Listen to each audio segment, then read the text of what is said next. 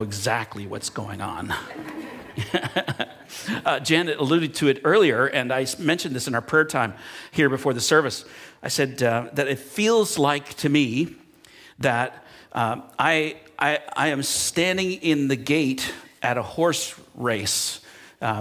And there are all these thoroughbreds, people in our church who have gifts and talents and passions. And I'm on one of those horses, and it's like the gate has thrown open and we're all ready to go. And some of you are running ahead and others of you are getting ready to run. And not that there's one winner in this race, but it just kind of feels like God has thrown open the gate and there's so much energy moving forward at Discovery Church. And I just want you to, if you're not feeling that, or you're not feeling that, I'm wondering, well, yeah, I hope you're all feeling it, because I can't walk around here at all and not feel that going on. So anyway, so I thought I would share that with you. I think that that's just been a wonderful thing that's been happening over the last little while.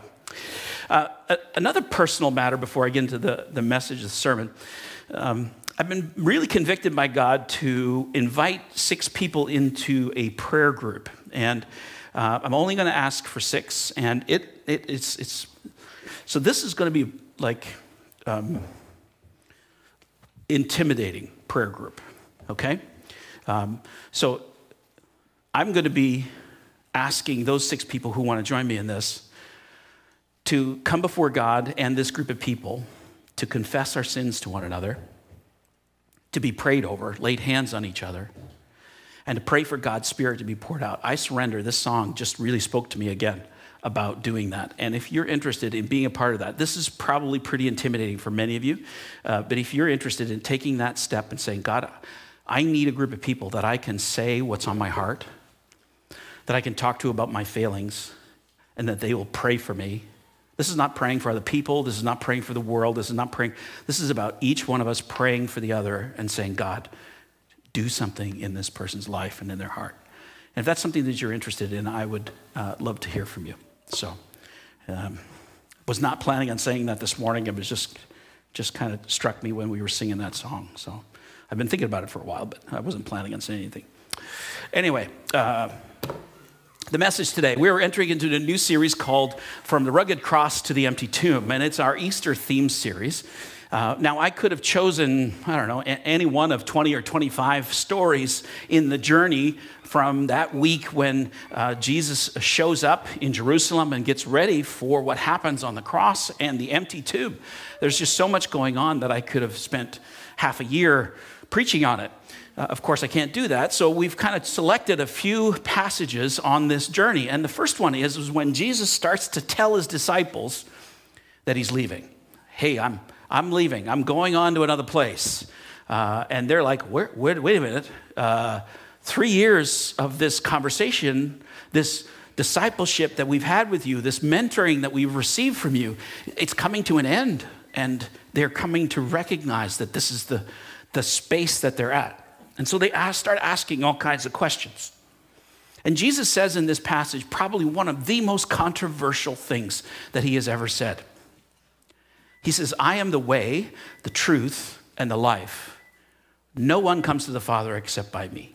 Now, those first 3 statements would have been controversial enough, but he follows it up with a clarification. He says, I am the way, the truth, and the life. No one comes to the Father but by me. It's probably the hardest thing that your friends who are not Christians have about Christianity. That this God of yours excludes people. It seems that way from the text. But I want to take a few minutes and help you look at it, hopefully, from the correct perspective. Because when we do that, we don't see that at all. We see something very different. Before I get going on that, how many of you are Star Wars geeks? Come on. It's time to fess up, all right? Star Wars geeks in the room. The rest of you who've watched Star Wars and maybe even enjoy The Mandalorian and Boba Fett, come on. Anybody in the room? Yeah, there you go. Okay. So The Mandalorian, I love the Star Trek, Star Wars. Star Wars stuff is just amazing, television in my mind. It's just should be nominated in every category for the Oscars. But anyway, The Mandalorian is kind of a cool show. And the idea behind The Mandalorian is he's part of this religious order. Believe it or not, he's part of this religious order that basically says that they are supposed to follow the way of the Mandalore, also known as the way of the Mandalore. It was a religion followed by Orthodox Mandalorians. So there's all of these religions and different perspectives and different ideas going on in the whole Star Wars universe, which is kind of cool. The thing about Mandalorians is that, and this is kind of weird, the faith is practiced by this society, and basically they have a code of behavior and traditions that are honored in their heritage. Basically, they're supposed to protect fellow Mandalorians. Okay, I get that. They have to wear a helmet at all times. Just think about that for a moment. You have to wear a helmet at all times, even with the people that you love. So now you're in a marriage relationship and you're a Mandalorian, right? That's kind of weird. The way stated that if a Mandalorian removed their helmet in front of another living being, they were no longer permitted to wear nor be considered a Mandalorian anymore. And they were considered an apostate. And the only way for them to not become an apostate anymore was to bathe in the waters of the living water beneath the mines of Mandalore. You came to church wanting to know that, didn't you, today? Yeah. I tell you that because there are a lot of things about religion, especially the Christian religion, that we don't know about. We take some things for granted. We make up our own ideas, or they make up their ideas about what they think Christians believe. And to be quite frank, if we're not careful, we will tell ourselves stories about what we think we believe, because we haven't taken the time to think through some of the possibilities or actually what the scripture teaches.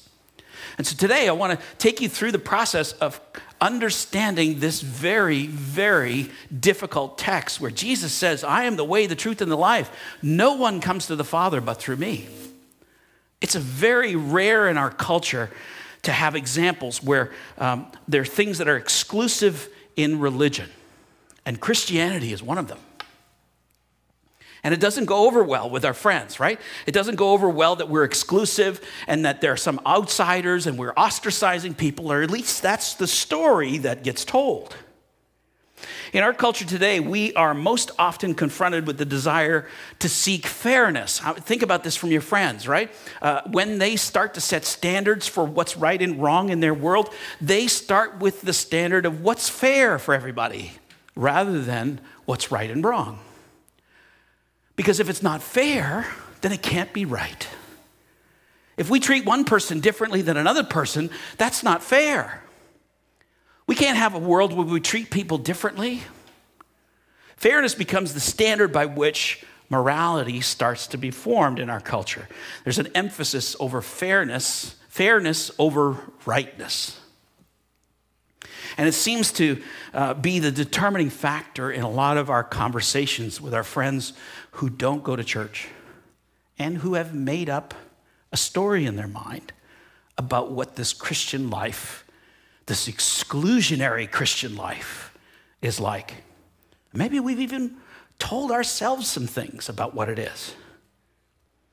So many people seem to be defining their ethical decisions by what seems fair, instead of on what the Bible would call a moral standard, by what God has to say. There's a young barista who is in his store, and he tells the story about how crazy upside down the ethics of our culture have been shifting, right?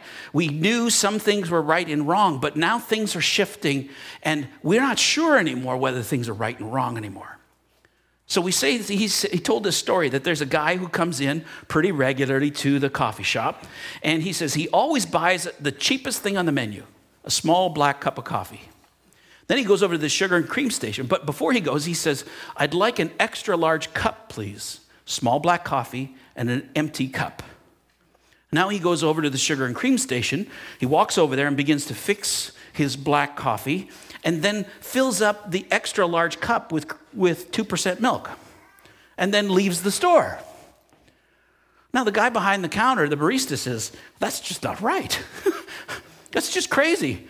He's walking out, stealing from the store. So they made him a shift manager, and he decides to take responsibility for the situation. Every day this man comes in. Now he's a shift manager. And he says to the man, he says, well, if you're going to ask me for an extra cup, I'm going to charge you for 2% milk. Well, the man freaked out. And you know what happens when Kevins and Karens freak out? They ask for the manager, right? They ask for the manager and complains to the manager about the fact that this barista was going to make him pay for this extra milk. And the guy turns to the person he's telling the story to. He says, you'll never guess what happened. He says, instead of this man having to pay for the 2% milk, I got written up for not giving him the best customer experience in the store. He says, how crazy and mixed up is the world that we live in? Because fairness or object standards of right and wrong begin to dissipate in our culture. And then Jesus comes along and says, no, I'm sorry. There is a very specific way and there is a very specific truth that I need you to understand. And when you understand that way and the truth, now you will have life. And far too many people have told themselves stories about what that means. And I want to share with you what I believe it means. Let's talk to, we're going to read from John chapter 14 in just a minute. There are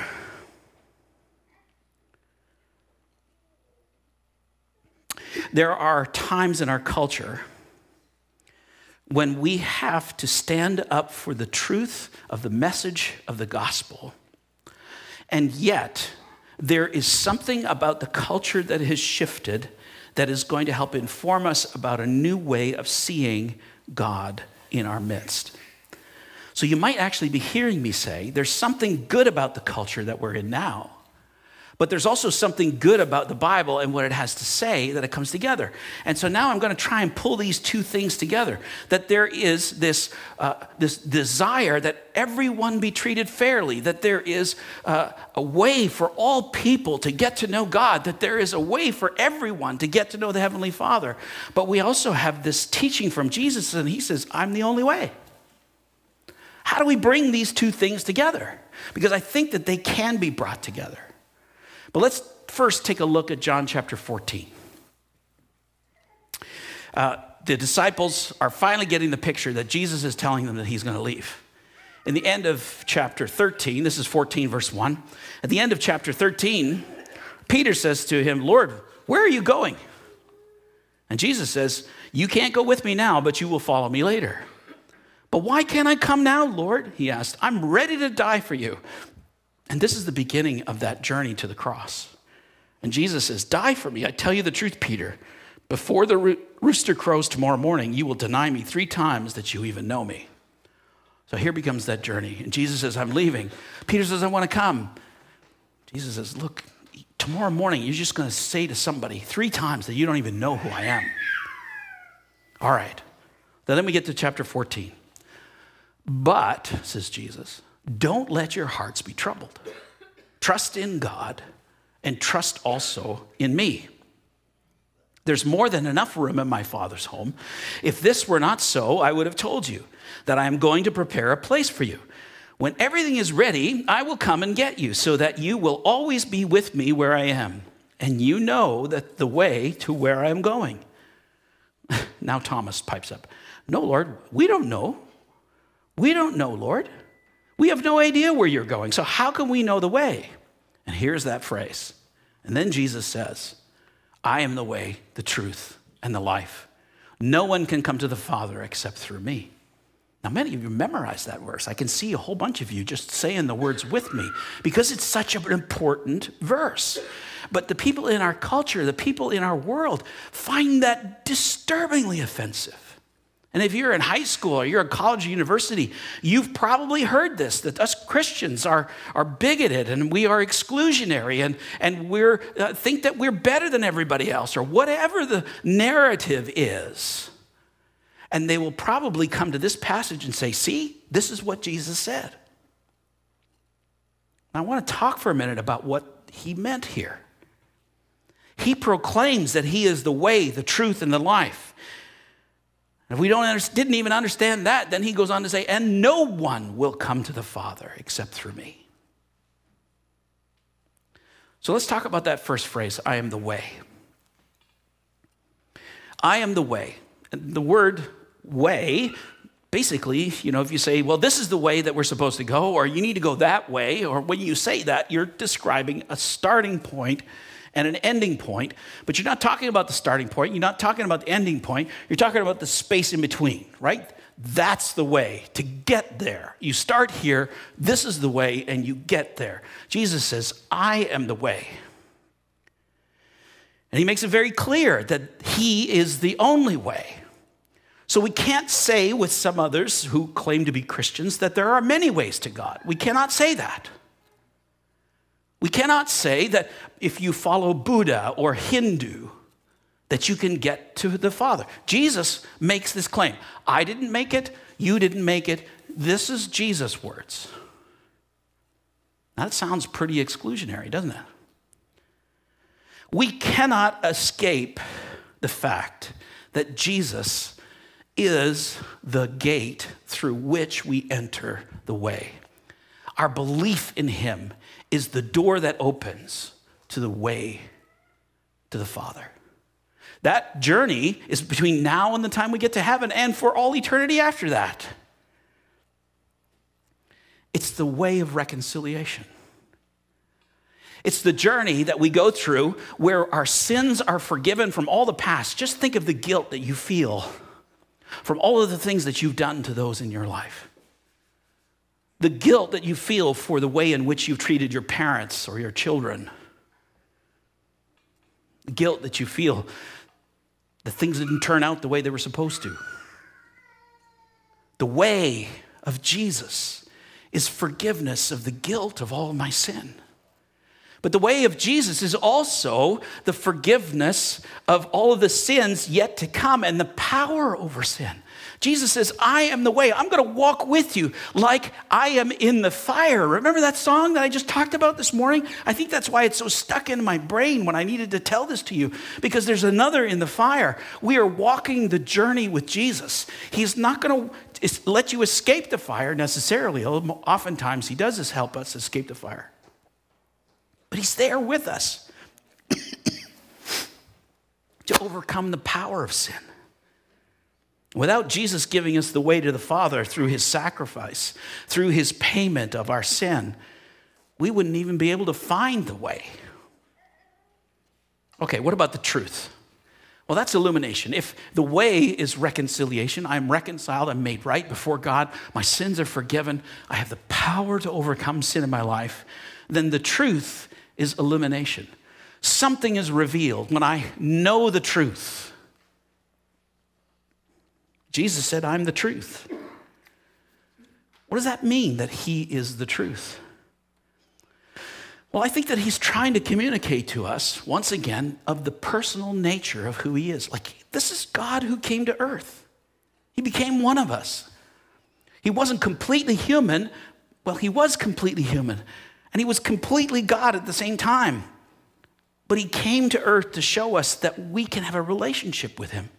That there's this personal relationship, that he can communicate to us his wants and desires, and I can communicate to him my wants and desires. And it's through Jesus that we get to know what the Heavenly Father's like. He is holy. That's what it means, the truth. I am the way, the truth. If the truth is to be illuminated, the first part is that he's personal. He's relatable. He's someone who I can talk to, but he's also holy. He's not like me in that sense where I'm not holy. You know, we see good and evil in the world, and we see order and disorder, but there's nothing in this world that is completely good or completely evil. Even in the most evil people in the world, there is still some good. And even in the most good people in the world, there is still some evil. God is completely holy. I am the truth, he says. I am the truth of what? That he is completely and absolutely holy. It's the only way that it's possible for him to forgive sin. When he is sacrificed, that is now possible, that our sins are forgiven. And thirdly, that God is a God of mercy. When I say the truth, it's about him being personal. It's about him being holy. But also he's a God of mercy. He's a God of love. It's not about a robotic relationship where you have to. If you don't, here's the judgment. God is like, no, wait a second. I don't want to have that kind of relationship with you. I want to have a friendship, a love relationship where I get to show you how I feel about who you are. And you, in turn, show me how you feel about who I am. And God is not deaf to the cries of humanity. He hears us. And he wants us to receive justice and he wants to provide for us peace and joy and goodness and self-control and all the blessings of the Christian life. But then there's the third part. I am the way, I am the truth, and the life. And that's regeneration. If the first part is reconciliation, the second part is illumination, then this part is about regeneration. I am the life. To be regenerated, to be reborn, to be renewed, to be regenerated, to be plugged into the power source so that the battery in my life is charged, to be renewed. The regeneration that comes, he says, I am the life. Christ can make you alive. His promises can give you all that you need in this life and the life to come. Eternal life. So that sounds like a pretty narrow gate, doesn't it? It sounds as though there's just one way. Jesus is standing in the gate. You can't slip past him. You can't get around him. You can't climb the gate. He's like, I'm the way. You've got to come through me. Because I'm going to give you the truth about who you are, about how sinful you are. But I'm also going to give you life because I love you unconditionally. And then in the text, it goes on in verse 8, Philip said, Lord, show us the Father and we will be satisfied. These disciples, they needed more. They were like Jesus saying, I'm leaving, I'm going to heaven, I'm going to be with my Father. Peter says, I want to go with you. Jesus says, you're not ready. Thomas says, I don't know where you're going. And Jesus gives him this philosophical answer rather than a directional answer. Well, I'm going this way and you can follow. No, he says, I am the way, the truth, and the life. No one can come to the Father except through me. And now Philip says, Lord, show us the Father and we'll be satisfied. And then Jesus says this, have I been with you all this time, Philip, and yet you still don't know who I am? Anyone who has seen me has seen the Father. So why are you asking me to show him to you? Don't you believe that I am in the Father and the Father is in me? The words I speak are not my own, but my Father who lives in me does his work through me. Just believe that I'm in the Father and the Father is in me, or at least believe because of the work you have seen me do. I tell you the truth, anyone who believes in me will do the same works I have done, even greater works because I'm going to be with the Father. That is just such an outlandish statement. You, sitting here, can do greater works than Jesus did. That's what he's saying. What works are we talking about here? Certainly, the disciples would have understood the miracles that Jesus did, right? Jesus did all kinds of miracles, and we know today that God still does miracles. But let me ask you this. Those of you who are parents, look at me. Your child has just now been diagnosed with a terminal illness, and there is no hope for recovery. If you were to pray, what would be greater for you to pray for? That they get to know Jesus or that they get healed? When you think about it as a parent, what would be the best thing for me to pray for in this moment if my child had a terminal illness? Well, certainly I'd pray for both, right? But what would be the priority in this? Wouldn't it be that that child knows Jesus? That if it's their time and that this is their life and that life is now coming to an end, even though they're young and small and still impressionable and there's no hope for them in this world, wouldn't you pray for hope in the next world for them? Jesus said, you will do even greater things than what I've shown you.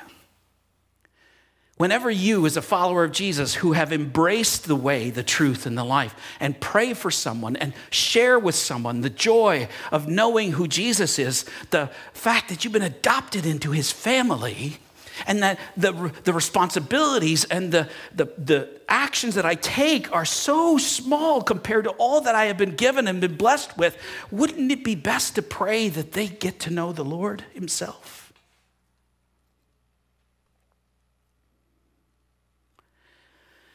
You can ask for anything in my name, and I will do it, so that the Son can bring glory to the Father. Yes, ask me for anything in my name, and I will do it. This is Jesus.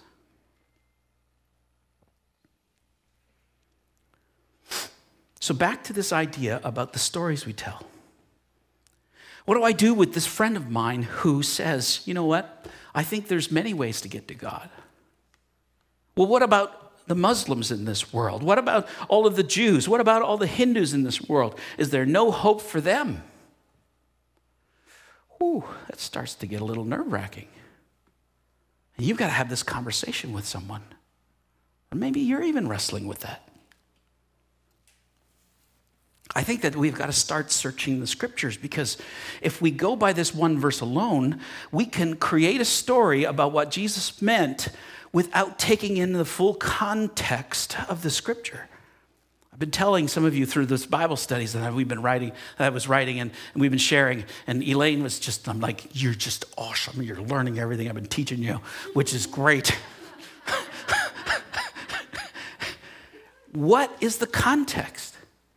What is Jesus really doing? I want you to think about the fact that Jesus loved the other, the person outside this group of people, the person who lives in a world where fairness rules, where they don't believe that there is only one way. Jesus said, I love the other. Just think about the stories that he told and the things that he taught about and spoke about. One of the parables was that this wealthy man throws open the doors of the banquet house when the elites say they are too busy and says, everyone is welcome to the table of the Lord. Everyone is welcome. Anyone is welcome. And then Jesus tells the story about the shepherd who has one lost sheep, and he goes to find them. He leaves the 99 behind. He walks out of the church where all the Jesus people are and says, I need to find that person who's lost. What about the prodigal son story, where the father says he was dead, but now he's alive? I've been waiting for him to come, to show himself, to come back. Jesus loves the other, the person outside the church, a person who says, I don't need you. I don't believe you. And yet Jesus does. He loves. The Apostle Paul talked about this. You know, there's this story, crazy story in the New Testament about how there's this guy in a church. So imagine, in a church, he's sleeping with his stepmother. And the church is like, yeah, we're okay with this. And Paul says, wait a minute. I've spoken to you about sexual sin before, and this guy is totally not being holy and pure, let alone the fact that you all agree that it's okay, and he thinks it's okay, and you're just letting it all go. Paul says, I command you to toss that guy out of the church. Ooh, you think he's harsh? No. He stepped in and agreed to this. He stood at the gate and looked at Jesus in the face and said, I believe you, and I'm going to live my life according to the standards that you set out, only then can we hold someone accountable. And then Paul says this, which is so powerful. Verse 9 in chapter 5 of 1 Corinthians. When I wrote to you before, I told you not to associate with people who indulged in sexual sin.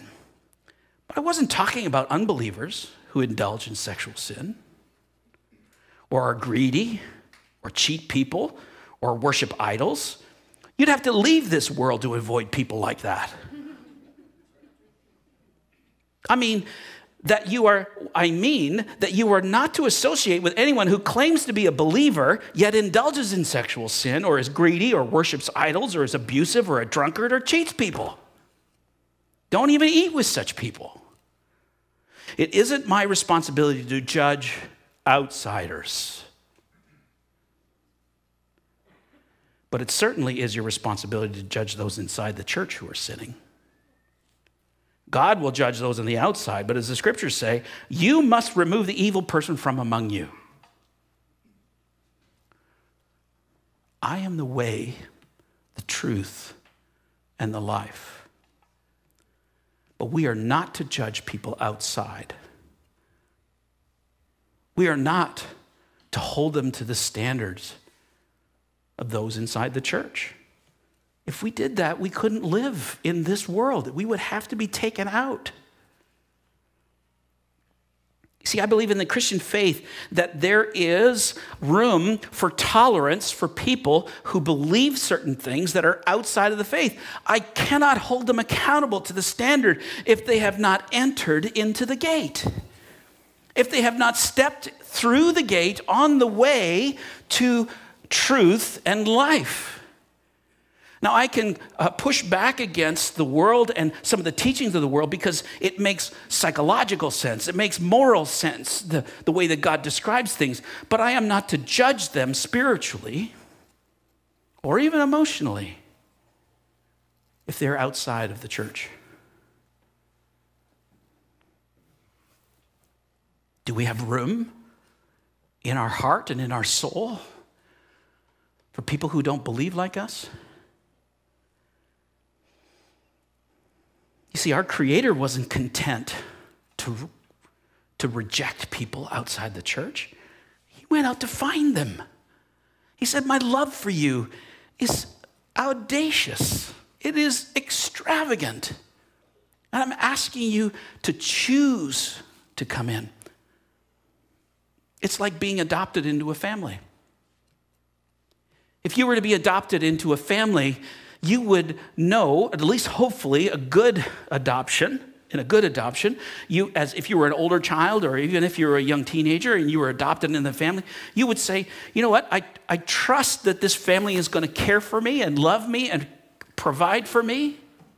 That their rules and their name and the way that they live life is going to become my way of life. I choose them and they choose me. God says, I want you to be part of the family. I stand here at the gate. It's open for anyone who wants to come in. Anyone. No matter the sin that brought you here, no matter the belief system that you brought here, it is open for anyone.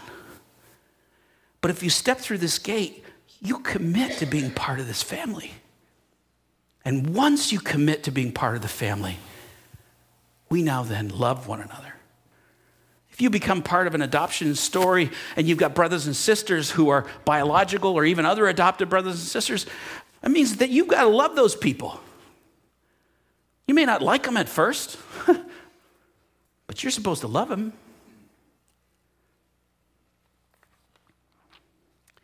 Author Keith Miller tells the story about a 40-year-old woman who was adopted. She said, when I was a tiny little girl, my parents died and I was put in an orphanage. It was not pretty at all, and no one seemed to want me. Just think about the emotions of this, right? She's old enough to feel these things. But I longed to be adopted.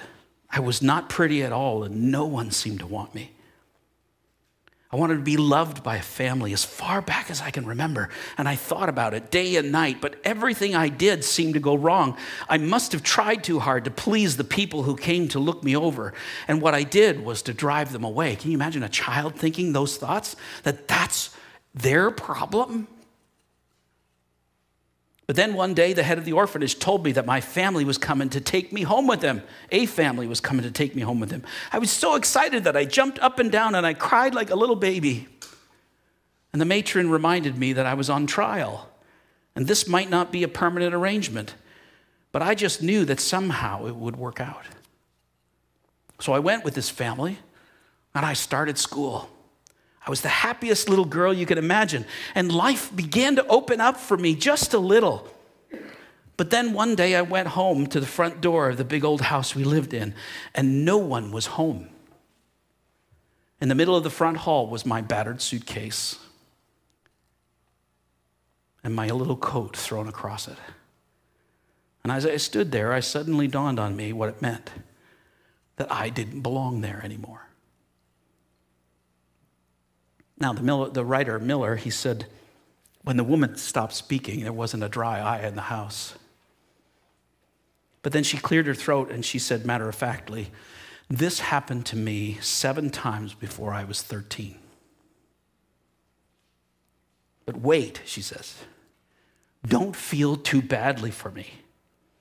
It was experiences like this that ultimately brought me to God. And there I found that I had always found what I had always longed for, a place, a sense of belonging, a forever family. You see, God is not going to put you on trial when he opens that gate to you, when he says, do you believe that this is what I have done for you, to forgive you your sins, that I am the one that you put your trust in, and you open that gate and come in. There's no trial period. There's no, if you do it right, then you can stay, but if you do it wrong, you're out. Once you're in, you're in. And when Jesus says you're part of my family, he promises to love you unconditionally, to hold you in the palm of his hand, to walk with you through the storms, through the fire in your life. He says, I went out to look for you, and I found you in this terrible mess that you were in. And I love you. And I want you to be part of my family.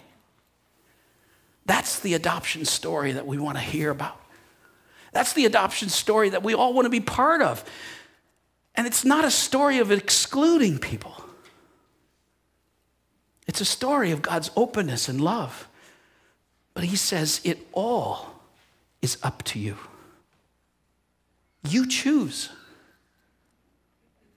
Once you're in, you're in. But you've got to choose. So when your friend tells you that Christianity is just legalistic, or it's too exclusionary, or, you people, Christians, I want you to tell them your adoption story about how God loved you the way you are. And he let me in the way I am. And that he loves me the way I am. And I choose to follow him. Amen.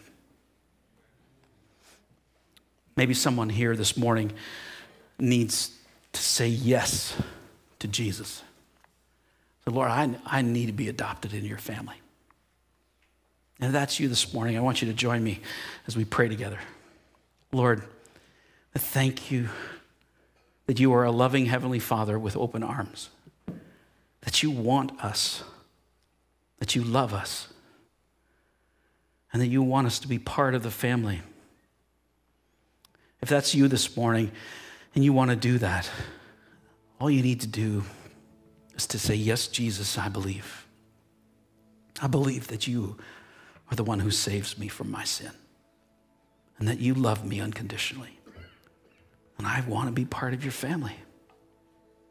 And for the rest of us, Lord, help us not to tell stories about what is going to confuse people about this idea of being part of the family of God. Jesus, you are the way, the truth, and the life. Help us to bring this message to as many as possible, that they might be part of this family. In Jesus' name, amen.